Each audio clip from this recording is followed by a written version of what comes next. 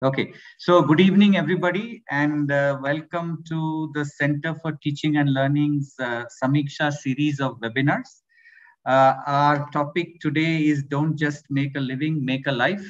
Our guest needs absolutely no introduction. Mr. Gurcharan Das is a celebrated author, commentator, thought leader, management guru. He was CEO of Procter & Gamble India and later managing director of Procter & Gamble Worldwide.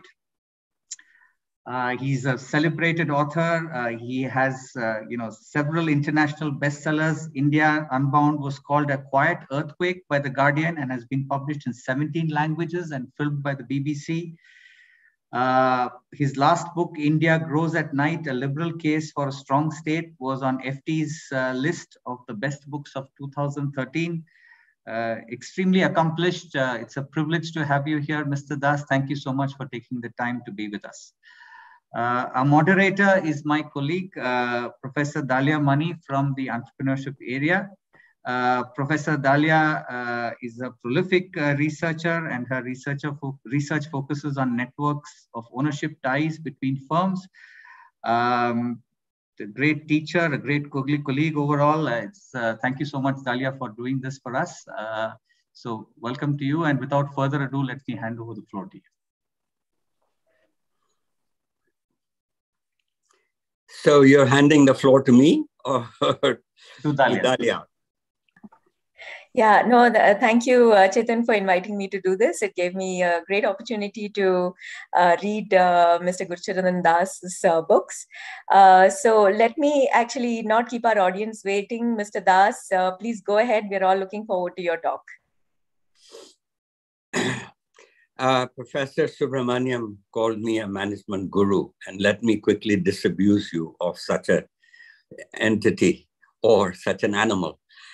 In my book, such a person is good at understanding, GU, but relatively useless, RU.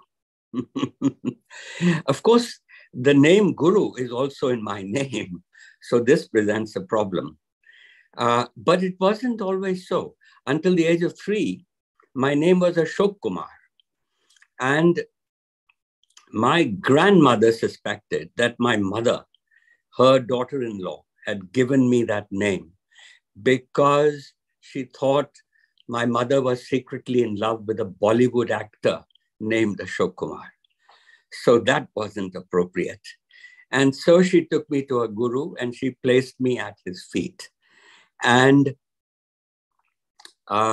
she told the guru, give this boy a name. And the guru looked down at me and he smiled, and I looked up at him and I smiled, and he says, well, obviously his name should be Gurcharan Das.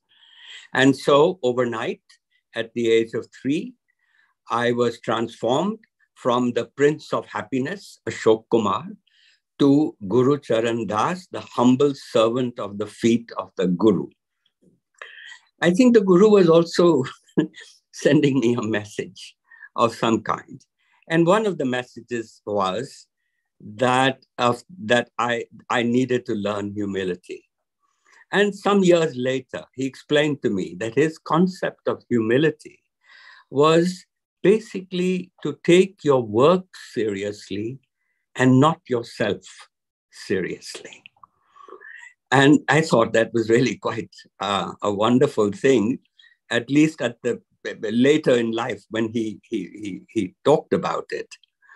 Now, I've met many leaders in both my avatars, as a business person as well as a writer. And I found that it had 3 qualities in common, these leaders. One was not intelligence, but determination. Fierce willpower. The second quality was humility, and I've told you what my guru's idea of humility was. And the third was integrity. And integrity, you see, never from somebody who speaks about it. You see it always in action. And so, in fact, you should worry when somebody starts speaking about integrity. I'm going to talk to you today about the difference between making a life and making a living. And I'm going to tell two stories.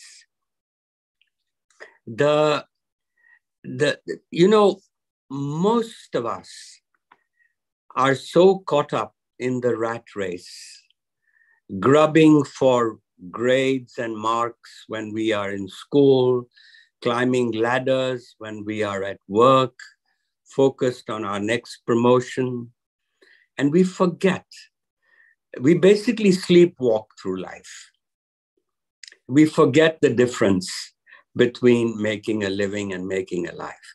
Well, I learned about making a living from my mother, who suffered from middle-class insecurities all her life.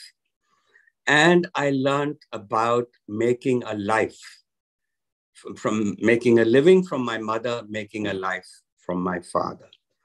And my earliest memory is when I was in kindergarten in Lahore. This is in 1947. I was 4 years old, and just before partition. And I came home with sporting a report card.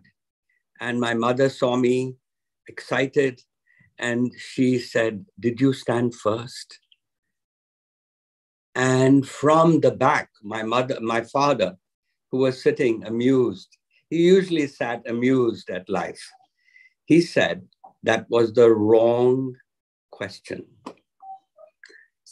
And what he was basically trying to say to my mother was that I should be asking my child, what does he enjoy in school? What aspects? What is new? What is he encountering that is new? And essentially encourage the curiosity that a child has. Unfortunately, education kind of kills that curiosity.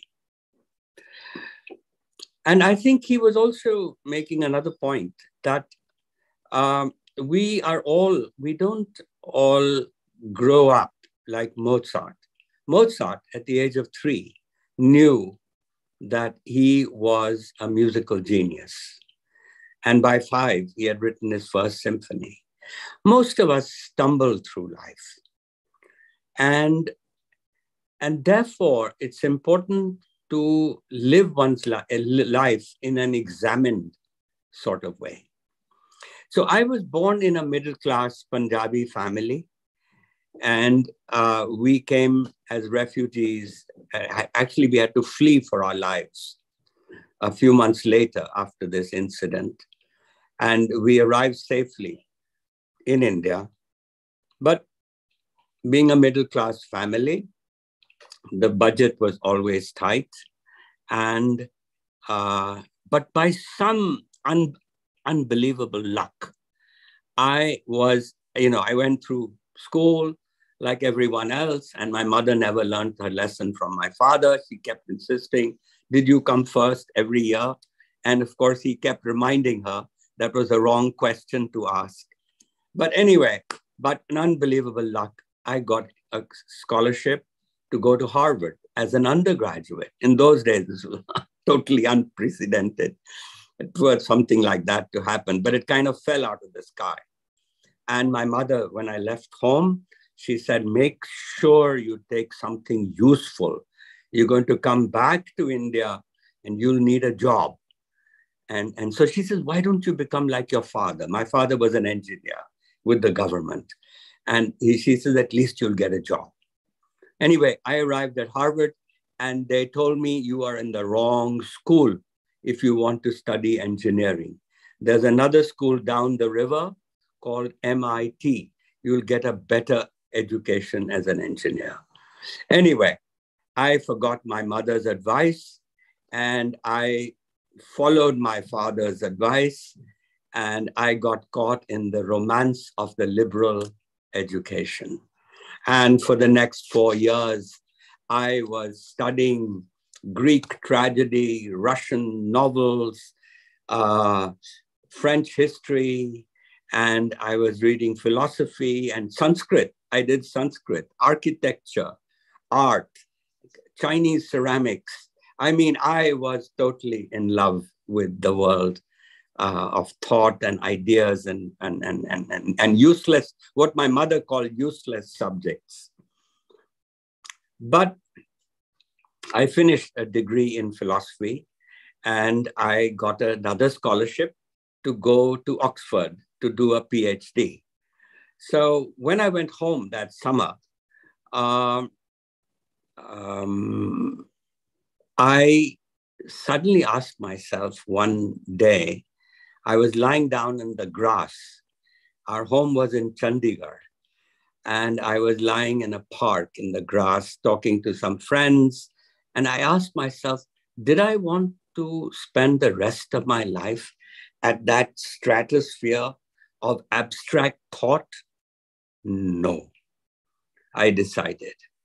And so, but what to do?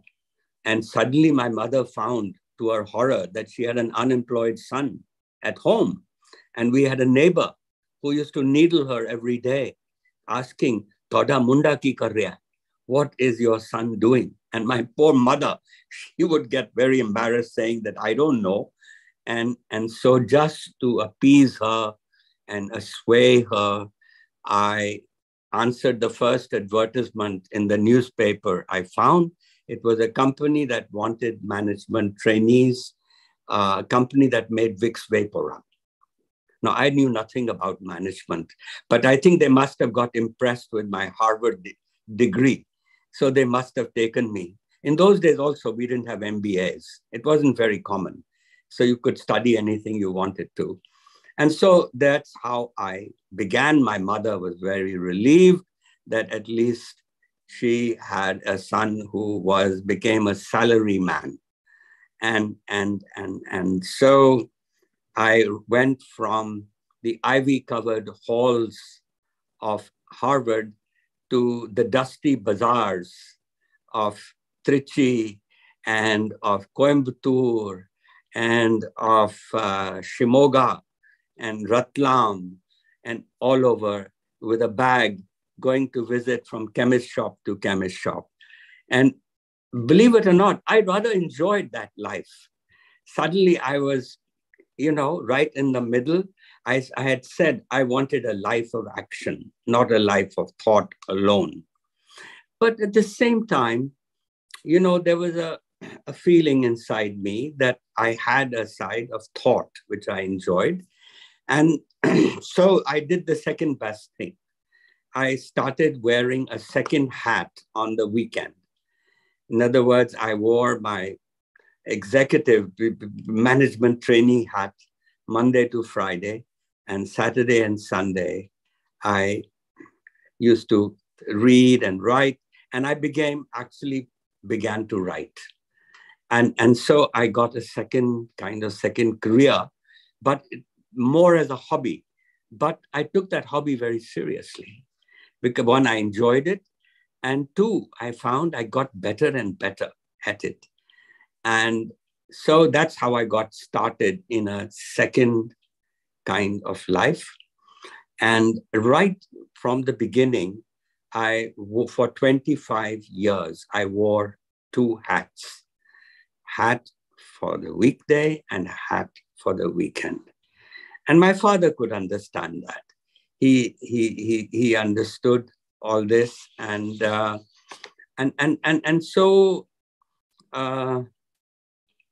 I enjoyed my work and I did it well, and I rose and I became CEO of the company. That company that made Vicks VapoRub was bought over by Procter & Gamble, and so I was Procter & Gamble, and I became CEO of Procter & Gamble. And then I was sent to the world headquarters. They thought I needed some help and to understand the company a little bit more. And they made me head of global strategy. And one day I walked into my office, and on the radio, I had heard that this is 93, that the reforms in India had got stuck. From 91 to 93, Narasimha Rao and Manmohan Singh, they were doing these reforms, and then it got stuck. And I was depressed by that thought because I believed that 91 really was our year of freedom. I mean, we didn't get our freedom in 1947. We got political freedom. But promptly after that, we lost our economic freedom in the license permit Raj. So it was freedom for me. Anyway, I was sitting down at my desk looking at the Nielsen market share figures from around the world. I used to scan that in the morning. My secretary would put them on my desk. And sometimes I just flipped over them just to see what was going on. And I asked myself, here's an adult male having worked 25 years, and there's a whole world outside in trouble, meaning the reforms in India. The left wing of the Congress party wanted to undo the reforms. The leftists were very strong at that time. And here I was scared of that. And here I'm looking at the market share of Pampers and Tide and Vicks and Oil of Olay. I mean, all good products. But what was I doing? It sounded like totally absurd. And that's, I mean, when I came home and was depressed, my wife said, oh, you're just having a midlife crisis. It'll go away. But it did not go away. And so I had to sit down with my wife and show her sums, how much money we had and how much expenditure we will have. Fortunately, we had a home to come back to. And so, like a good sport, she agreed finally. And this is all, I mean, I could go on and on because I'm just finishing an autobiography. And it's really on the whole notion of moksha, which is the fourth goal, having written about the first three. So it will become a quartet of books. You know, Artha, Dharma, Kama, and Moksha, the Purusharthas. Artha was India unbound. Dharma was the difficulty of being good. Kama was riddle of desire. I mean, this sounds like a commercial, but it's not. The fourth is moksha. And I haven't got a title for the book, but it's about freedom, about getting free. And I'm not using it in the spiritual, religious sense, but in a secular sense, which was the original meaning in Sanskrit. Anyway, the long and short of it was that from that midlife crisis, I came back, and that's how I became a writer. I came back to defend the reforms, to be a cheerleader for the reforms. There were other things that happened in between, which I won't go into. But that's in short the story. And also, you know, I mean, now let me quickly, before I run out of time, let me quickly tell you the second story. So this is really how one person, in my case, attempted to make a life. Luckily, that what started as a hobby came to my rescue. And I had written already 3 plays, which had been produced, which had been done, one been done off Broadway, another one on BBC, and it had been performed in India. So I had practice, and I wrote a novel in my 30s, and the novel also is still in print. It's called A Fine Family. And in fact, it's coming on Netflix. They're going to make a film out of it soon. So I had perfected, taken writing seriously, and improved with every book and so on. And so I had the confidence to quit, you see. So that was one way of making a life. Now I'll turn you to another story, which is actually much more interesting. And that is the story of a young man who came to work in our company as an assistant security guard to work on the night shift. He came from a village in Maharashtra, from Akola district, and he didn't know much English. He wasn't a graduate, obviously. He was metric pass, but he was very special. You knew from the day he arrived, he loved the office. Every gadget he had never seen. So he saw the coffee maker and he saw how it worked. So he learned the coffee machine the first day. And then he went around on his rounds, security rounds, offering coffee and tea to everybody. The next day, he saw the telex machine. Now, he didn't know English, but he was fascinated. And, he was a night guard. So during the daytime, he started taking English classes. And within a month or so, he was sending telex messages. Then he discovered the switchboard. So after hours, even though he don't know much English, he started operating the switchboard. And so there he was, actually just with that kind of childish curiosity. You know how a child is. If it's raining, adults, there's a puddle on the road. All the adults will go around, they'll carry an umbrella and go around the puddle. What will a child do? He'll go jump into the puddle to see how it feels like. Well, that was this guy called Kamble. That was his name, Kamble. In fact, he was such a Dehati that he would pronounce the company's name Procter and Gamble. And so, he had, within 3 months, he had made himself indispensable.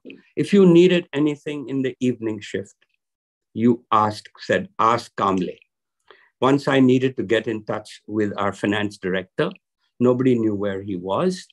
So asked Kamble. Kamble, sure enough, made a couple of calls and he knew he was in Delhi, staying at Ashoka Hotel. He connected me. In 5 minutes, I was speaking to him. So this was Kamble. And one day, somebody dropped a wallet which contained a lot of money outside the men's room. It was found. Kamble found it and he came to me. He says, there's a hell of a lot of money in this wallet. And what are we going to do? And so he found out that there was an ID card. It belonged to a senior manager. So he told me, now you become the assistant security guard for the night shift for 1 hour. I'll go to Bandra and I'll go and deliver this money, but don't tell anyone. And so he arrived and nobody could have been happier because this was the down payment for a flat. And the manager had taken this money out from the bank in order, and the seller was arriving in half an hour. So Kamble saved the day, but again, he swore the man to secrecy. And he said, I found this, here it is. And after he came back.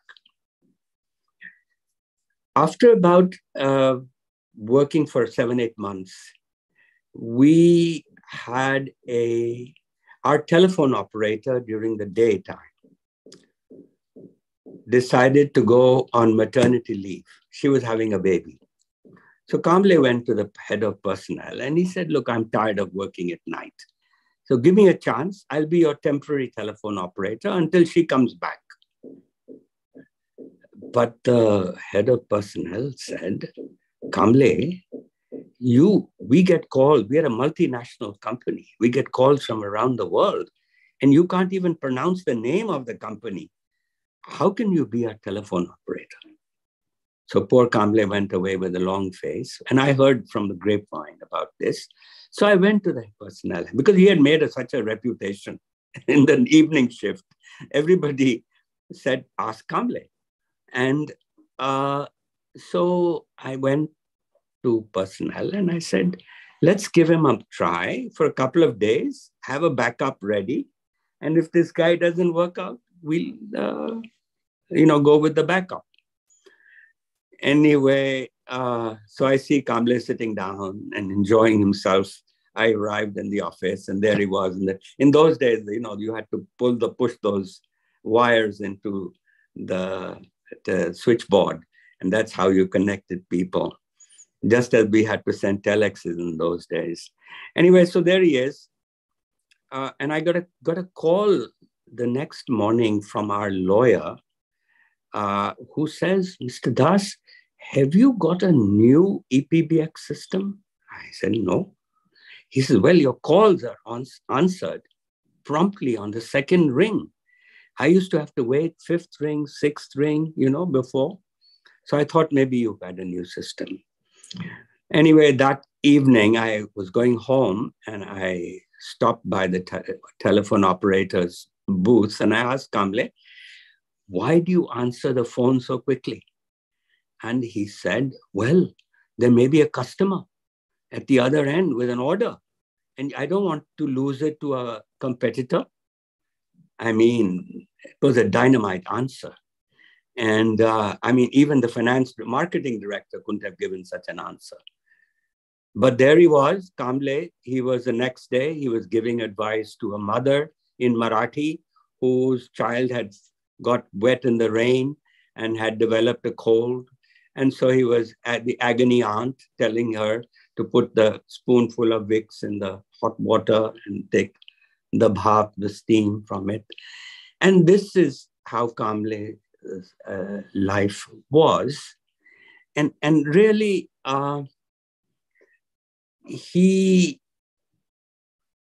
brought a certain energy which infected everybody.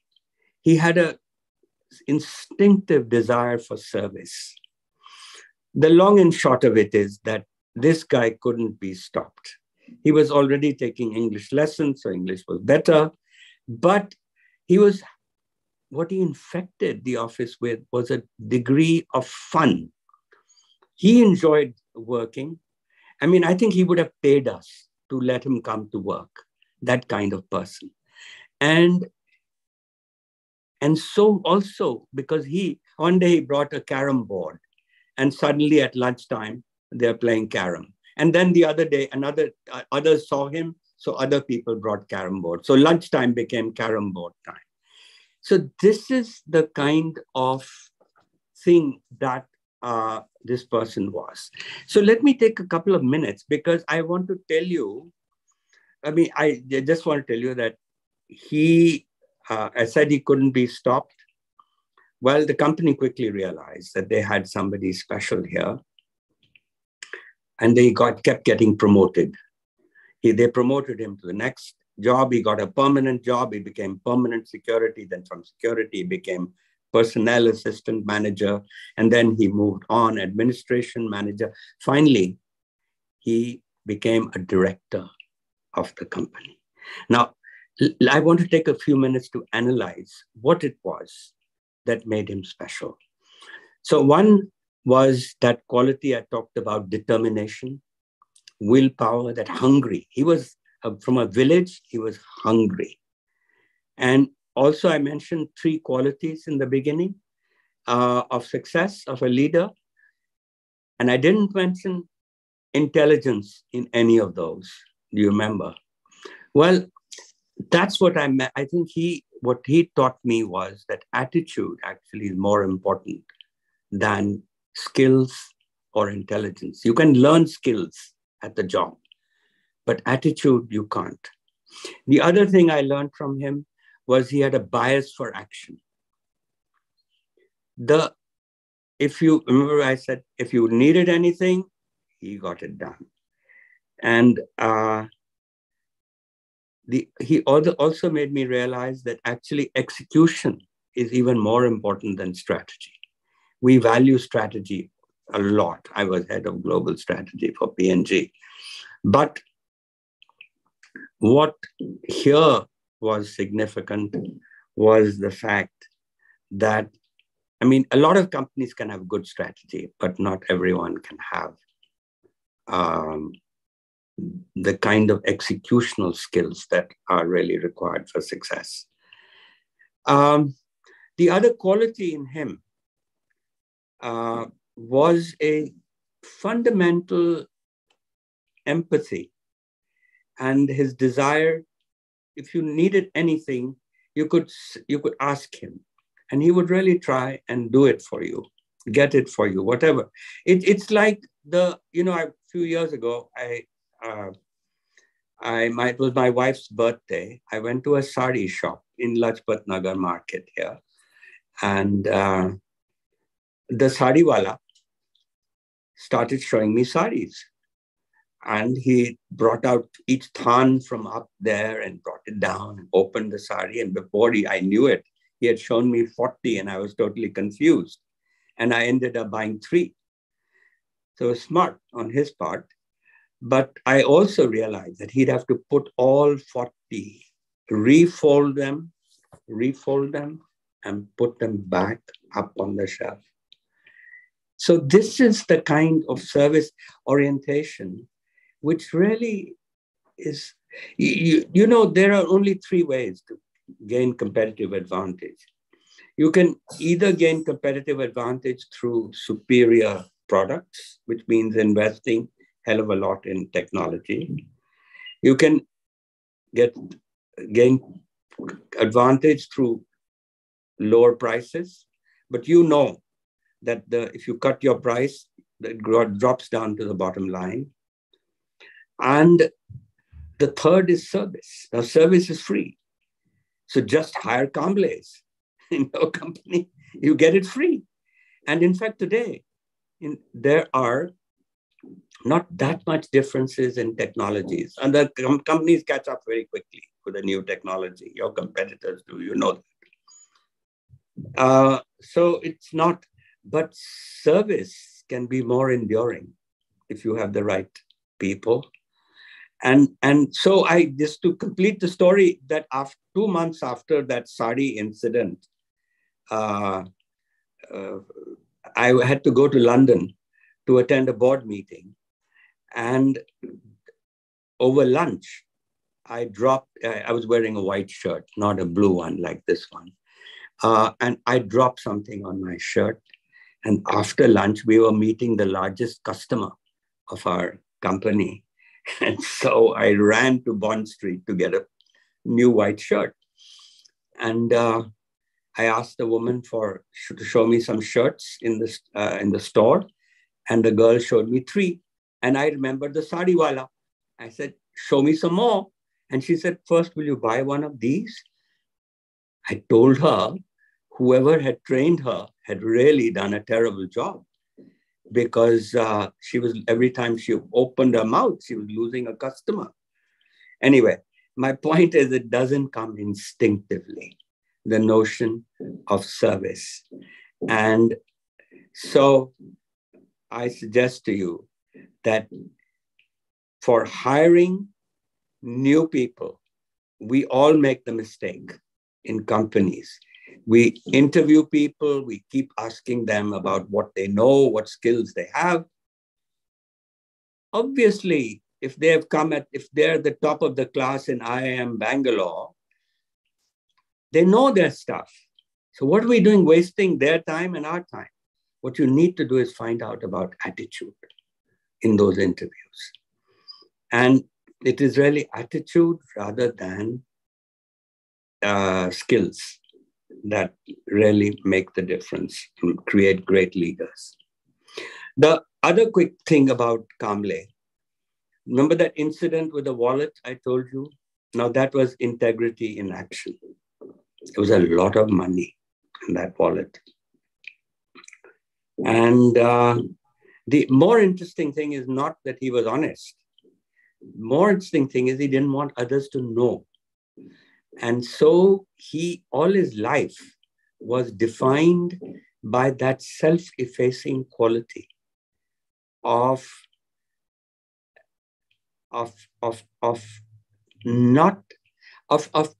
acting without caring who got the credit. And that's another word for the lesson that Krishna taught Arjuna in chapter 2 and chapter 3 of the Gita, which is Nishkam Karma or Nishphala Karma.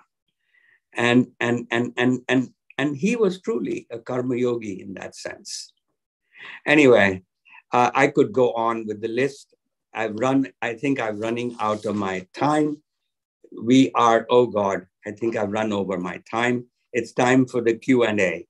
But let me just end by telling you that this guy made his life at work because he loved arriving at the work each morning. And if you ask me, my definition of happiness is to love the work you do and love the person you live with. Now, I've talked about loving the work you do. If you want to learn about loving the person you live with, then here's a commercial message. You have to read my new book called Karma, the Riddle of Desire. And that's all about loving the person you live with. The commercial message is over. And now I think we can move on to the Q&A. Just quickly, though, to wrap up the notion of making a life. I think one way you know that you are loving your work is that time gets distorted at work, meaning you suddenly look at your watch and it's 7 o'clock. And you realize, oh my God, I thought it was 5 o'clock. You've lost 2 hours. That means you'd lost yourself. You'd forgotten yourself. That's one way to know that you're enjoying what you're doing. The other thing is that, in fact, a lot of people don't like their work. They don't admit it. I mean, they're earning big salaries. And who wants to, bitch about the work? But they don't really. I mean, that's why, thank God, it's Friday. The restaurant chain is so successful. And so I think that the quality that I find that I learned from Kamle was this quality of living lightly, not carrying the burden of the world. There's a wonderful word, Patanjali has in his Yoga Sutras, talks about Lakhima. Lakhima is a Sanskrit word which means lightness. It's one of the siddhis, one of the perfections. And what I saw in Kamle was a person who lived lightly, not like a feather, but like a bird. A bird has agency. So let me leave it at that. We've talked, and I've talked enough. Now I think we will have Professor Dalia Mani is going to throw some questions at me. Thank you, Mr. Das. That was really interesting. The stories were so interesting. And there are many in our audience who want to ask questions, who have already asked questions. So let me try and pose these questions to you. Let me start with the story and the anecdote that you started your talk with, about how you had a 30-year, very successful career, moving up the corporate ladder, raising a family, and, in every way, a very exemplary, successful life.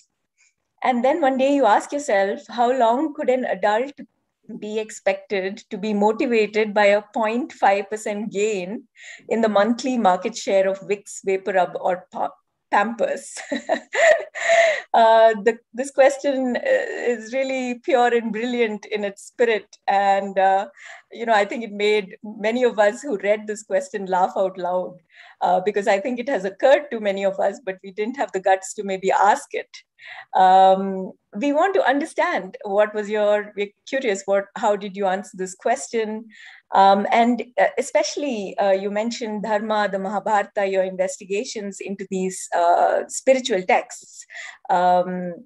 And we want to know from you, as students or managers, what do you think our Dharma is? And I know you clarified that you're talking from a secular spiritual sense rather than a religious sense. So it applies to all of us here. And how do you reconcile this notion with ideas about following our dreams, discovering our passion? Do you believe that these are contradictory notions? And if not, why? Oh gosh, that's not one question. That's four questions.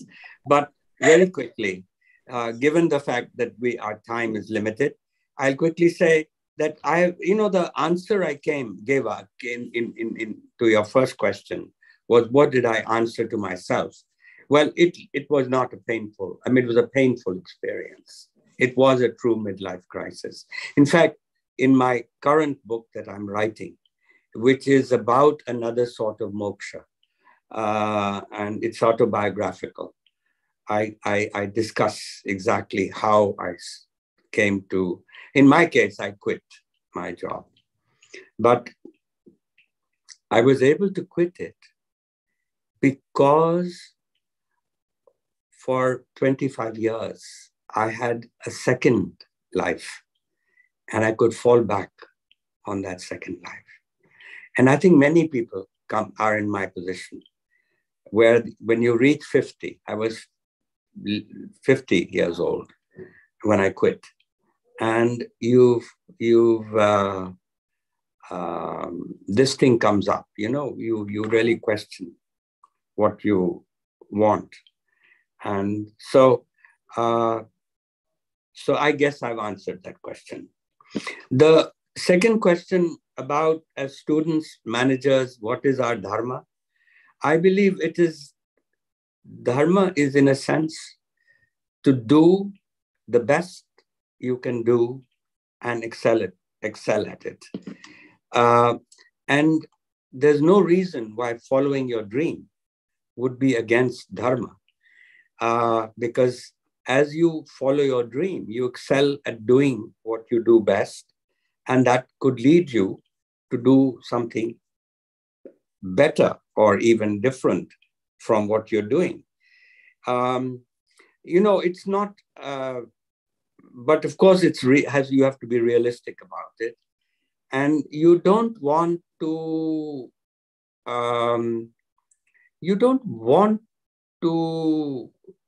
do it for the wrong reasons. In other words, I think I'm going to tell you a sort of a naughty little story. You don't want to be like Rajat Gupta. Rajat Gupta, as you know, reached the top of McKinsey, and then he retired. And then his friends, he was worth only $150 million, poor guy. But his friends were billionaires. They're the people who he had advised over life. And he felt poor amongst billionaires. And so he got involved into a scandal which involved insider trading. But the point here is that he, all his life, had lived a very respected life of a counselor, of a manager. A manager is a kshatriya. A counselor is a kshatriya to a man of capital, to a vaishya or a banya. Rajat Gupta suddenly switched his role from being a very respected high kshatriya to somebody who wanted to be a vaishya. And so there you go. You don't want to confuse, and you don't want to do it for the wrong things, for the wrong reason. Anyway, your third question, what exactly should we do? I don't know whether you asked this question, but I think about what should we do when we are trying to be good. Did you ask that? Or you sent me that question earlier. So let's go back to your question. I hope I've answered your questions reasonably briefly. Yes, Mr. Das, very briefly and very clearly. That actually brings us to the next question, which, interestingly is also popping up in our chat because it seems to be a question that everybody is concerned with, which is, what exactly should we do when we are trying to be good in the world? Right. The thing is, continue. Sorry, go ahead. No, I was done. Please go ahead. No, so what I was saying is that, you see, in the ancient tradition that we belong to, we didn't have 10 commandments. And so dharma is something we were supposed to figure out for ourselves. And it required, sorry, my eyes are Slightly. Okay. Something has got... Okay, I'm fine.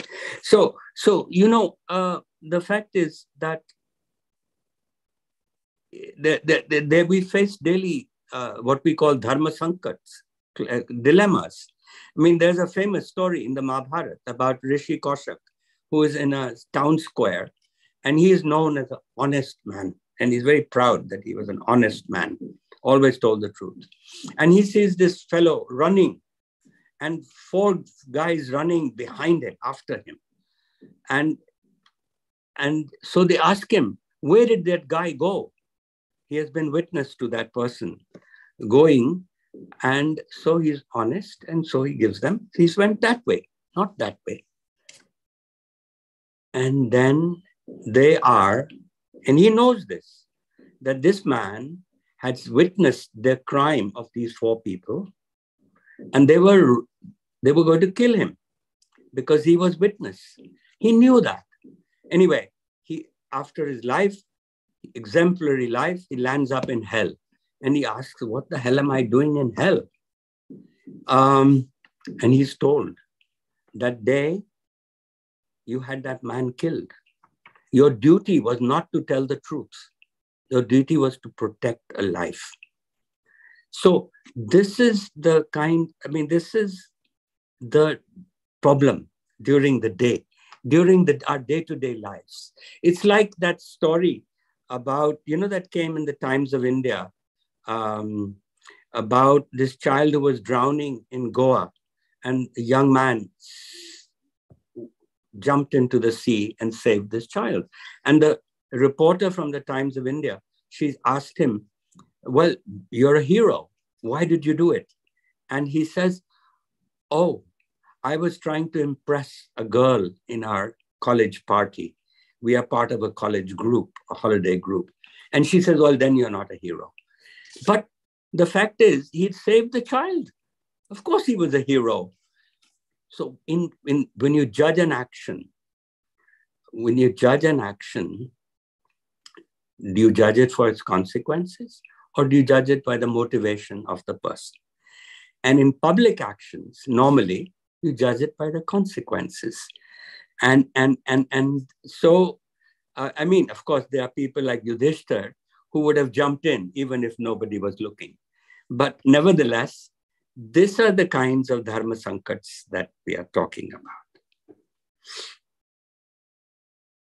Great. Thank you, Mr. Das. So now I'm going to ask a different question. One of the questions Ria has raised in chat is similar to the question sent to you beforehand, which is about your thoughts on envy. And let me add Ria's questions to that, which is your thought on pride. What are the roles that these play? And also, I want to ask, how do you connect these micro emotions to macro societal issues? So for instance, you say in your book, if greed is the sin of capitalism, envy is the vice of socialism. Could you explain to us how you think about these emotions, pride and envy, and also how do you connect these to larger societal issues? Right. Well, let's stay for a minute with envy. Envy, I think, is one of the worst things that human beings suffer from. Jealousy is okay. The difference between envy and jealousy is this, that jealousy is my fear that my friend will run away with my wife. Then I get jealous. And so that's a very legitimate kind of thing. But envy is my inability to stand the success of my friend. That's really a bad thing. And so I think that when I said that if greed is the sin of capitalism, envy is the vice of socialism. Now, capitalism is reviled all the time as the ideology of greed. But in fact, it's not. It's what Adam Smith talked about was self-interested individuals. Now, look, if it's raining outside, you carry an umbrella like an adult. Of course, if you're a child, you'll go and jump in the puddle. But you'll carry an umbrella. There's nothing greedy about that. You're just self-interested. Greed is when it goes overboard, when you're selfish. So self-interested is the ideology of it's not greed, but because selfishness is where you actually are stepping over somebody, you're crossing the line, and you could be guilty of breaking the law as well. So I just wanted to make that clear about capitalism. As far as socialism is concerned, well, the reality is that the ordinary person, look, I don't care how much Mukesh Ambani is earning. Really, it doesn't enter my head. Or if I was in England, I wouldn't care what the Queen of England is, has. So I believe that all of us care about our neighbors, our friends, our relatives. And so that kind of constant talk about envy related to inequality is a problem, I find. Now, in socialism, there's a wonderful story during mid-20s by Russian writers during Soviet period. In Russia, everybody had the same standard of living. So everybody had the same kind of home. And so these women would get together as neighbors. And one day, one of the women received a present from abroad of a tablecloth, beautiful tablecloth. And the other women, because everybody was equal, when they saw this little bit of inequality, they practically killed her for that. And it beautifully portrayed this story, how this feeling of envy came about. Now, if there are differences every day, as in the capitalist world, you can shop there, you get this thing, you can that thing. But if in Russia, you only could get one kind of tablecloth and was always the same color, you see? So it's great. Anyway, I could go on, but I think our time is limited. And let me just leave it at that to tell you that, yes, the problem with socialism is envy. And that's one of the problems why socialism does not really work. Yeah, thank you, Mr. Das. Let me ask another question about ideology. You've talked about in your book and in your writings before about how the Mahabharata is suspicious of ideology. It rejects the idealistic pacifist position of Yudhishthira as well as Duryodhana's amoral view. Its own vision and position veers towards pragmatism. Let me ask you your opinion on this. If this principle of pragmatism was applied widely by our leaders, our corporate leaders, our political leaders, our spiritual leaders, then how do you think, in your opinion, how would that change the way things operate? Well, it is the pragmatism is essentially from a national perspective of a national leader. It's essentially pursuit of national self-interest.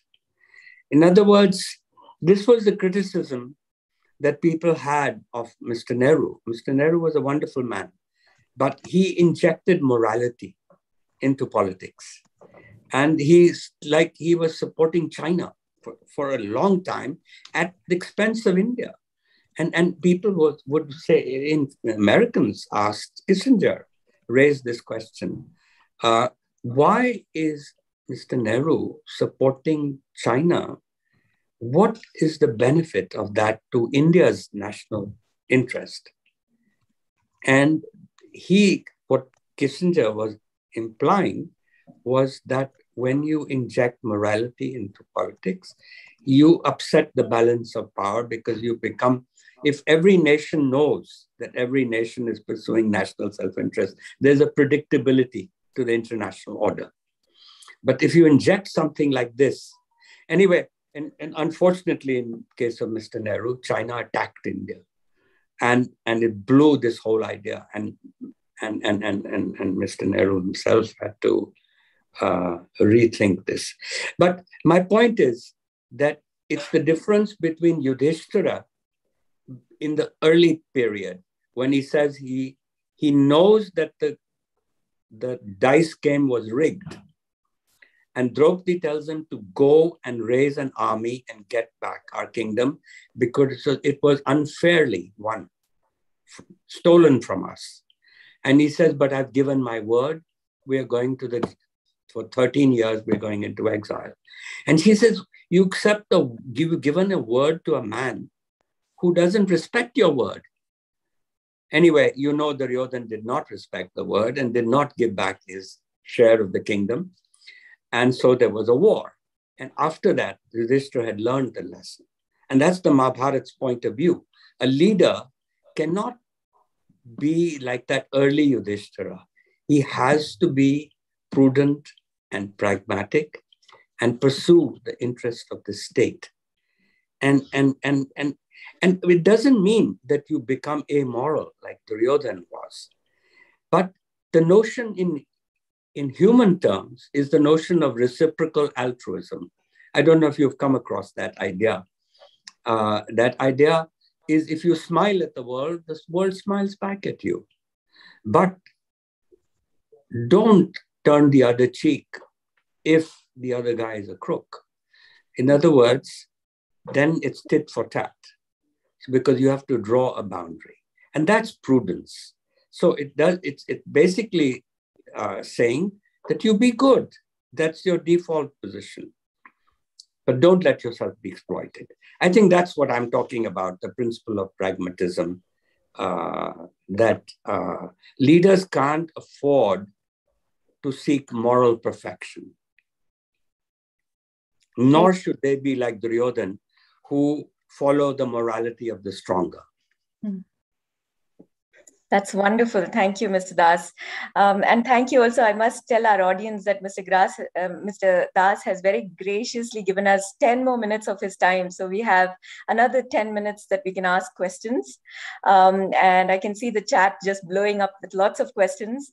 So let me pick one which has kept coming up many, many times. And this question is about the role of money, position, status, and this belief that this is what equals happiness. This is what we are told, and this is what we are taught to strive for.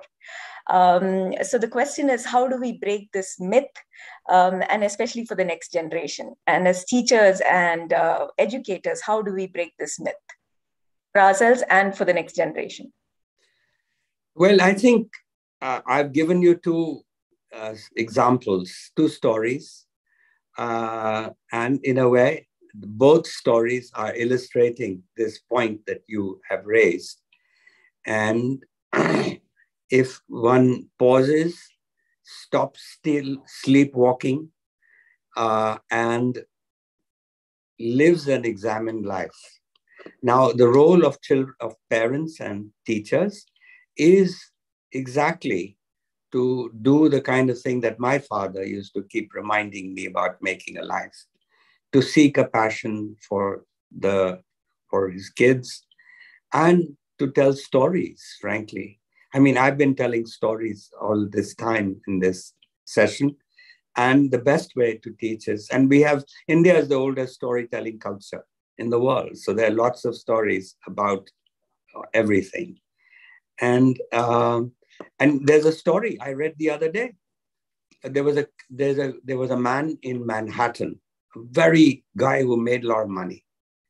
He bought this great penthouse on the 52nd floor in this building in Manhattan. And before it was, in a few days, he was looking for a window and he jumped out from the 52nd floor. So money, power, status, these are the kinds of stories that need to be told. Yes, very true, Mr. Das. Let me ask another question which has come up at least 4 times in the chat as I look at it. So let me raise this question. How do you identify and recruit people like Kamle into your organization? How do you know? How can you recognize passion? That's a very good question. And the answer is I don't know. We were lucky to get Kamle.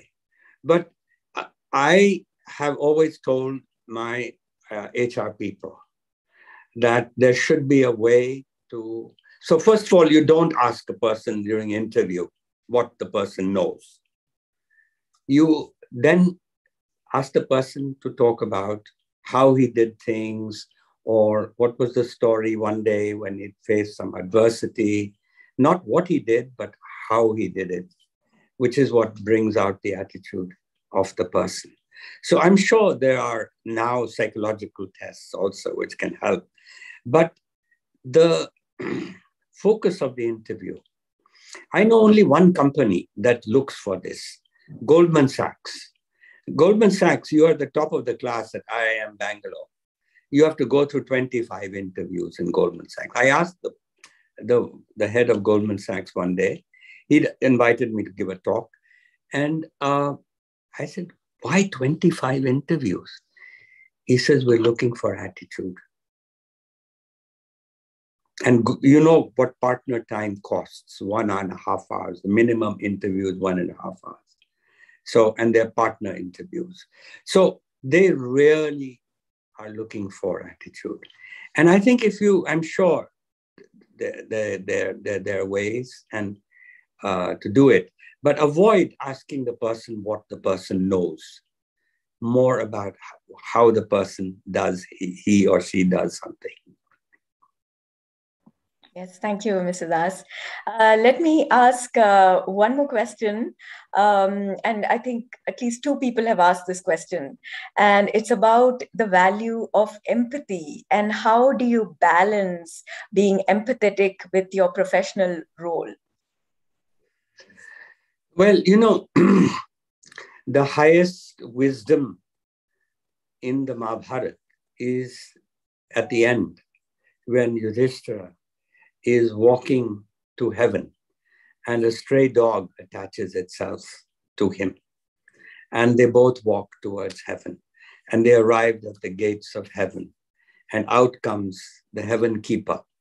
And, and he welcomes Yudhishthira inside heaven. And Yudhishthira says, instead of walking in like a sensible person, he says, but what about this dog? And the heaven keeper is Indra. And he's really foxed. Nobody's ever asked this question. He says, he's not even your dog. He's just a dirty street dog who attached himself to you. And no, Yudhishthira says, you don't realize. I mean, he thinks that, what is this great god, Indra? Doesn't he realize we are not on earth? Who will look after this dog? And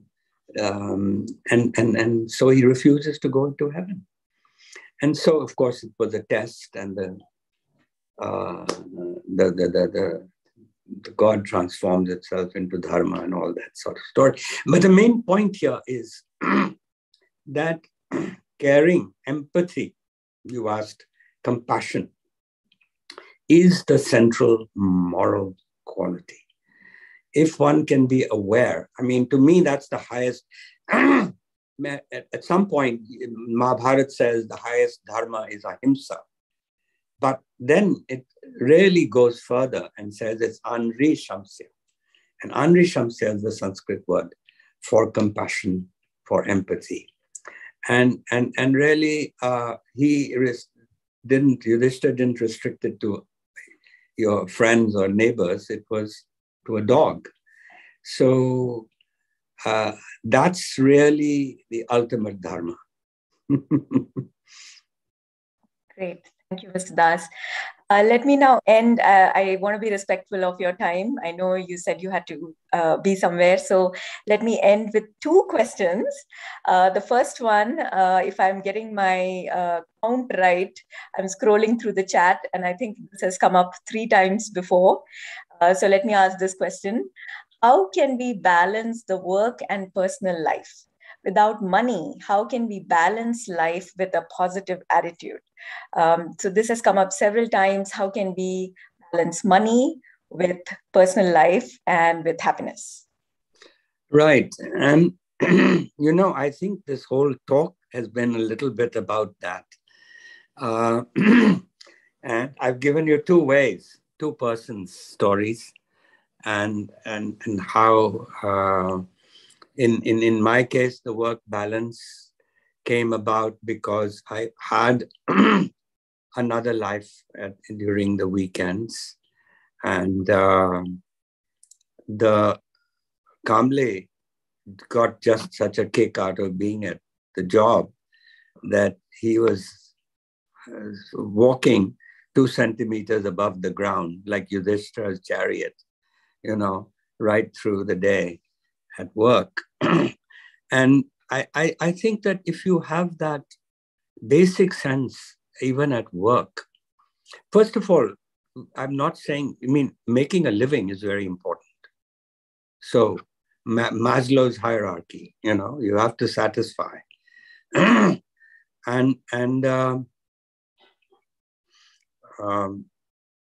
I would say that all of us do need to work, unless, of course, you're so wealthy, then you may not need to work. But even those wealthy people realize the importance of working. So the critical thing here, in terms of balance, dharma also, by the way, means balance, living sort of a balanced life. And that's why the classical Indian ideal was not this sort of spiritual renunciation. The idea of living in the world was highly valued. And to be karma yogi, the way Kamble was, to live lightly, to take your work seriously, but not yourself seriously. So that, I think, that expression, to take your work seriously, but not yourself. If you don't take yourself seriously, you'll automatically have these qualities that will help you navigate to a right kind of balance, dividing time between all sorts of things, because you're not carrying the burden of the world. Live light. So that's my mantra. Live lightly, not like a feather, but like a bird. And take your work seriously, not yourself seriously. And I think this is a way to really, this is a way to balance the way to happiness. And at least that's what I have learned. Yes, thank you, Mr. Das. That was very helpful and useful, and we will remember that, to take our work seriously, but not ourselves. Now, I should hand it over back to Professor Chetan Subramaniam to wrap things up. We are almost out of time. Yeah. No, thank you so much, Mr. Das and Professor Dalia. That was an absolutely riveting session. Many life's important lessons I think we learned. And I thank the audience for some wonderful questions. Just to remind the audience that we'll be back on January 17th on the session on mental health and well-being. Thanks again, Mr. Das. Absolute privilege. And I think we all enjoyed the session. Thanks a lot, Dalia. Good night. Thank you. Good night.